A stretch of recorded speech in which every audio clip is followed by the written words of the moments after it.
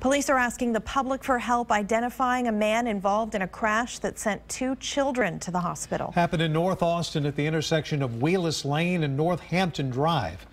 KXAN's Amanda Brandeis has more details on the suspect, and she spoke with a witness. I hope to find him. I mean, you know, he knew there was a child pinned under the vehicle. Greg Langston is a security guard who watches over this intersection every day.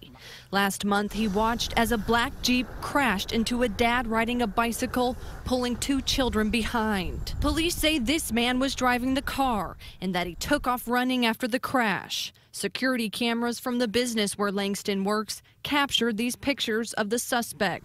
A former first responder, Langston says he immediately tried to help. Like any other parent, you know, I got 4 kids of my own, and I got over there to see if I can get the gentleman that was driving, but when I saw the dad trying to pull the child out that was pinned under with the stroller, my mind just went from the driver to the child.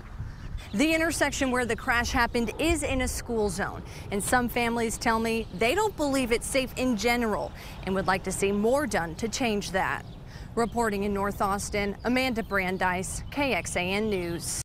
Family members tell us the 2 children are doing well tonight. Right now, Austin police are not saying who the black Jeep belonged to, and that is part of their investigation. Police also telling us the suspect is also known as May May.